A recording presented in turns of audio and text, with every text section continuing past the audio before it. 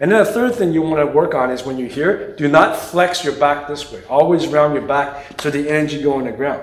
Especially when you work on the self-and stuff, like the haka stuff, you want to close your stance a bit more. So you can't rely on the pushing of the leg. That way you're much quicker, but you don't lose power if you remember to round your back and go right into the forearm muscle here.